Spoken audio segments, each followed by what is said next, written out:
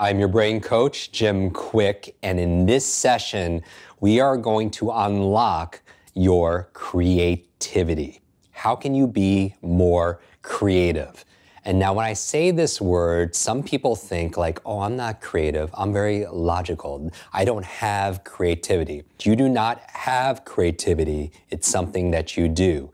Just like you do not have motivation, you do not have energy, you do not have focus, you wake up and hope that you have these things, it's actually something you do. So it's about taking a noun and turning it into a verb.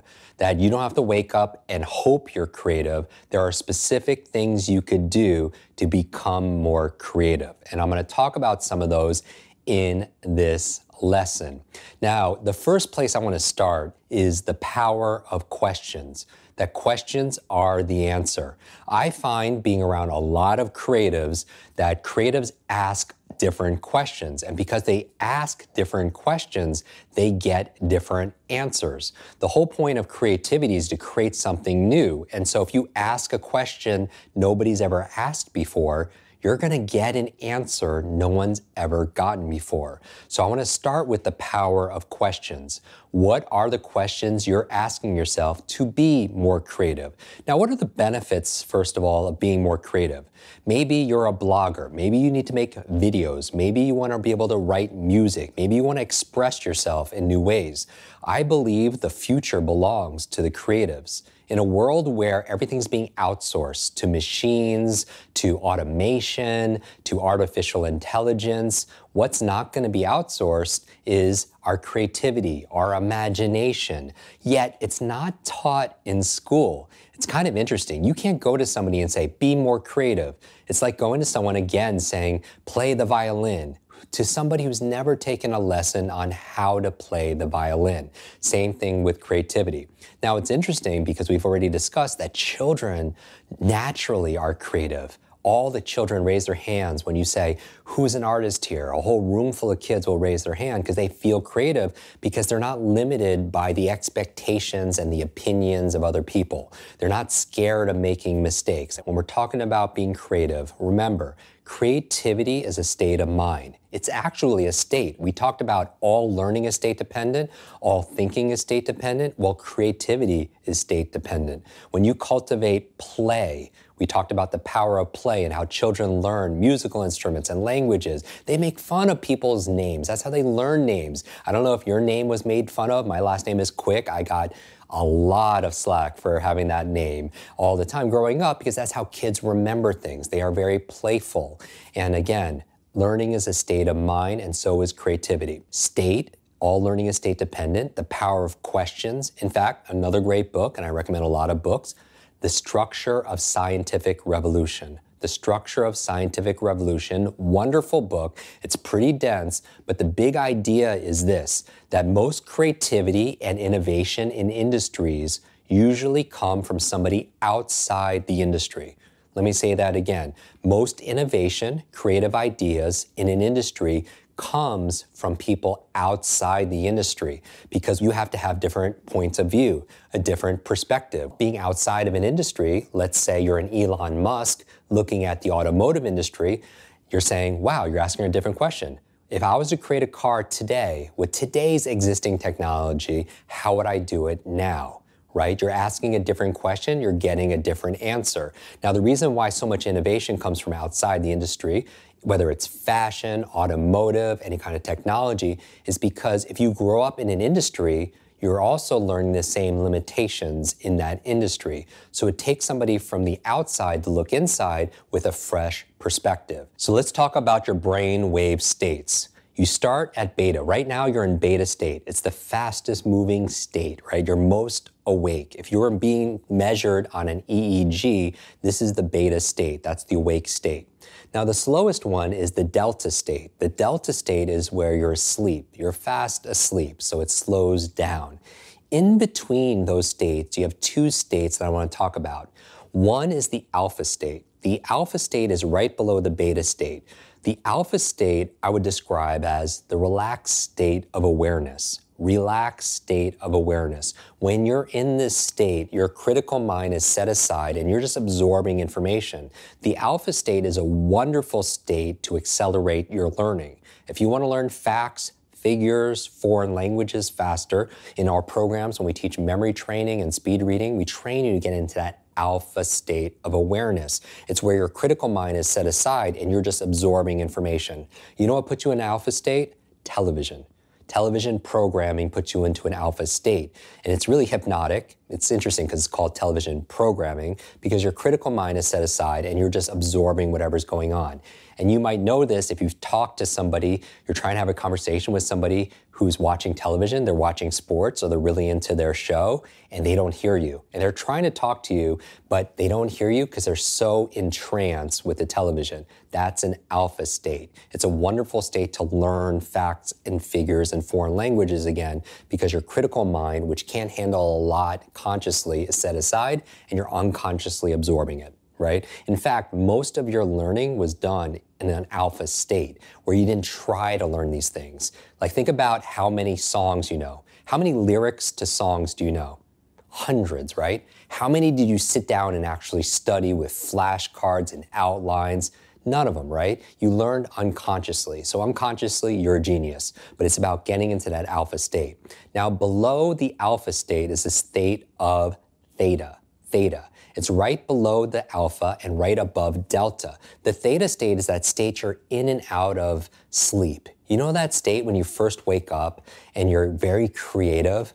When you first wake up, you have all of these ideas. In fact, when I was talking about Albert Einstein doing this visualization, he would do these thought experiments and he would imagine himself doing these thought experiments, you know, sitting on a beam of light going towards the clock. But while he was doing that, he would hold a rock in his hand. He'd be on his rocking chair holding a rock. Now, why would he hold a rock?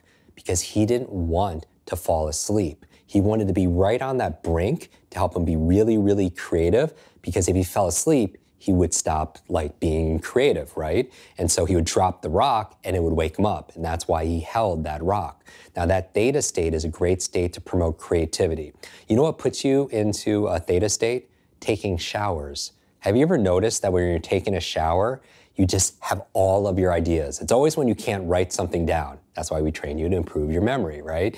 So in the shower, that water puts you in a state of creativity. It puts you in such a relaxed state. You have all these ideas bubble up. I took 6 showers this morning before I got on camera to make this video for you so I can be most creative and serve you in the biggest way possible, all right? So you can engineer that theta state. And one of the ways of doing it is when you first wake up in the morning, have a journal by your bed to write things down. Because another way to tap your creativity is in this delta space, and when you're fast asleep. Now, how? Specifically, it's when you're dreaming. When you're dreaming, you are extremely creative. Now, this is what I mean.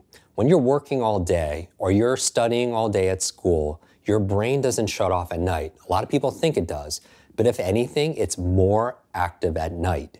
And what is it doing? It's consolidating short to long-term memory. It's trying to solve the problems of the day, come up with new solutions. But the challenge is you don't remember those things first thing in the morning. So you want to train yourself to be sensitized to your dreams. Let me give you an idea right now. Have you ever had to wake up the next morning, specifically very early, uniquely? Like you had to catch a plane or you had an early meeting that you had to get to, and you set the alarm and you're like, oh, 4:30, 5 o'clock, and you kind of thought about it a bunch, and then you woke up 2 minutes before your alarm went off? Have you ever had that experience? Now, that's the power of your mind. You just program your mind to wake up within seconds or minutes of when you had the intention. What if you use that incredible power to set an intention to solve some big problems in your life? Before you go to bed, what if instead of obsessing, just as you obsessed about a specific time to wake up, what if you thought, wow, how can I solve this specific problem? Or how can I be more creative in this way? And have your dreams come up with the solutions. You know, while you're sleeping, we probably spend about 20 years of our lifetime sleeping, 3 to 5 years dreaming. 3 to 5 years dreaming. Do you realize some of the most creative inventions, works of art, literature, music came from dream states? Do you know Mary Shelley came up with Frankenstein in her dream? Do you know Paul McCartney came up with the song Yesterday in his dream? Elias Howe, who was an inventor, came up with the sewing machine in his dream. A chemist dreamed of the framework of the periodic table. It came from a dream. So what can you program your mind before you go to bed to be more creative? And again, creativity can come out in any kind of expression. It could be writing, it could be videos, it could be music, or it could be just solving a problem. Having a creativity mindset to come about a new problem, to be able to approach a new problem in a new way, come up with a third or fourth kind of solution. So another thing you could do is set an intention before you go to bed, dream about it, and then write it down. Especially first thing in the morning. When you wake up in the morning, you're in that theta state, you're most creative, set your intention for what do I want to achieve for today? What do I want to create today, that first hour of the day? What you don't want to do is pick up your phone, because what that does, it forces you to be distracted. It forces you to be reactive. It puts you on the defense. You want to do this pre-input. You don't want to input information for that first hour of the day by watching social media and cat videos and everything. You're in your most creative space. You want to come up with the information, the creative parts in your mind, and express it. And express it in the power of journaling. So these are just some of the ideas to help you become creative. My point in saying these things is there's no one way. And it's not somebody's creative and somebody's not creative. Yet another way of being creative is taking walks. A lot of the most creative individuals, whether it's Steve Jobs or Bill Gates, they no longer do these sit-down meetings. They didn't talk about doing these sit-down meetings. They would walk around with their team. They would walk out in nature, because nature is a great way to promote creativity, getting fresh air and new perspectives, because as your body moves, your brain grooves.